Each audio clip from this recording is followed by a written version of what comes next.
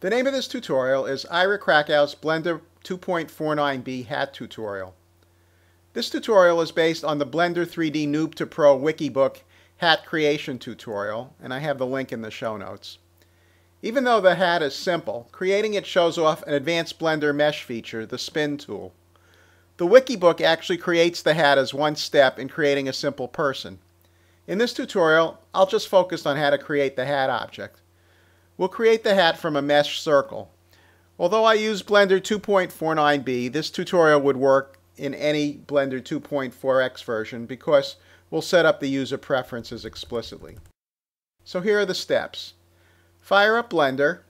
Expand the user preferences window by dragging down on its bottom border. In the View and Controls panel, enable View Name so that we will know what view we're working in. Then click on Edit Methods. In the Add New Objects section, click Align to View. This will make Blender create new objects aligned to whatever view we're in. After you've made these changes, drag up on the bottom border to contract the user preferences to its original position. Now delete the default cube. Right-click to select, then press X and enter to confirm.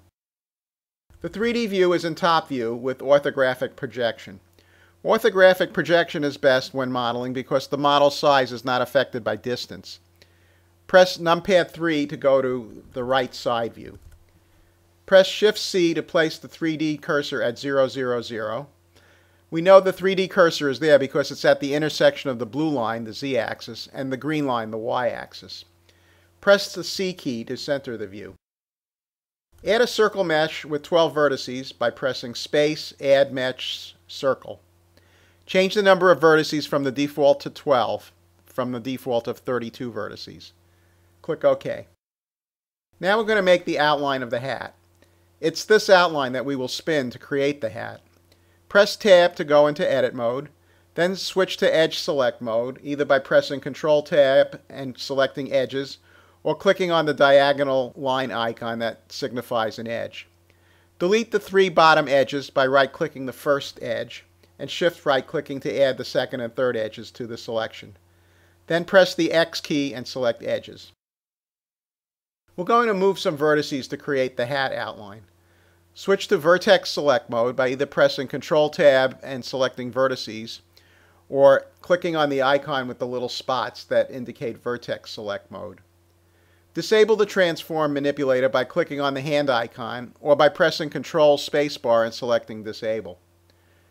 Right-click on the 2 leftmost vertices one at a time and press the G key to move them so that they make a hat brim on the left.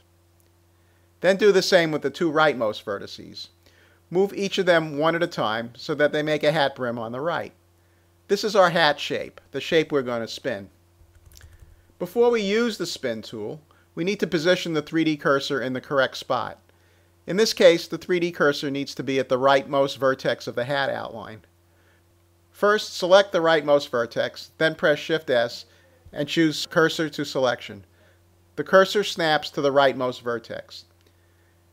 Now select all the vertices of the outline by pressing the A key twice. The first time to deselect the rightmost vertex, the second time to select all the vertices of the outline.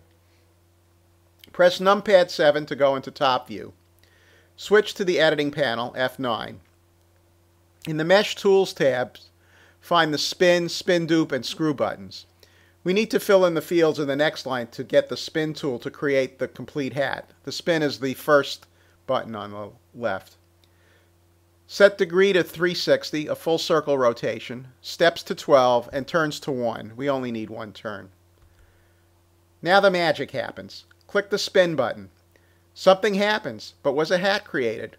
Well, if we press num3 to go to right side view, we see that indeed we did create a hat. What happened was that the outline we created was spun around the Z-axis to create a hat. Press F12 to render. We have a hat, but there's a seam. The reason is that we have duplicate vertices. The spin actually created 2 copies of the outline, one at 0 degrees and another at 360 degrees.